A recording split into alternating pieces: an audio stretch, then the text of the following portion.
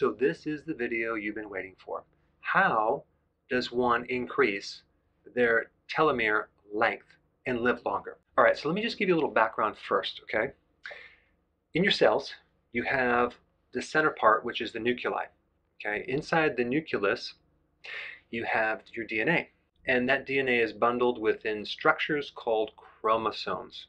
And the chromosomes carry the genetic information in the form of genes. All right, so what is a telomere? The Greek word for telomere is broken down into two parts. We have telos, which means end, and meros, which means part. It's the end part. If we take a look at a shoestring, that's what a telomere is. It's a little plastic protective mechanism at the end of your chromosome. Because the shorter it gets, the faster you age and the more diseases you get. As our cells divide, our chromosomes need to replicate because we need this complete set. And every time they replicate or divide, these telomeres get shorter and shorter and shorter.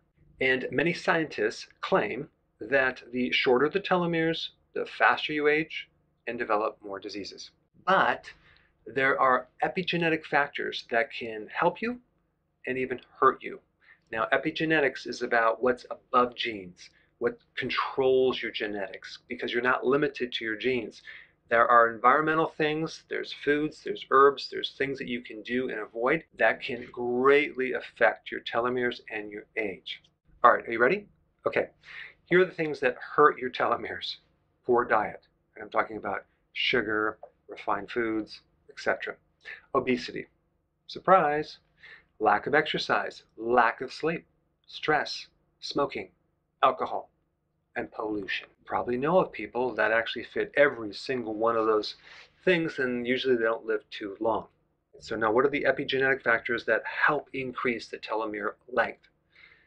Omega-3 fatty acids. There's an interesting video that I did on omega-3 fatty acids that reveals some data in a study that shows that you can extend your life by 5 years by consuming regular foods that are high in omega-3 fatty acids. That's the fatty fish, like the salmon, the cod liver oil, that's the sardines. All right, number 2, astragalus. This is an adrenal adaptogen, something that helps you counter stress. Next one, Glucola.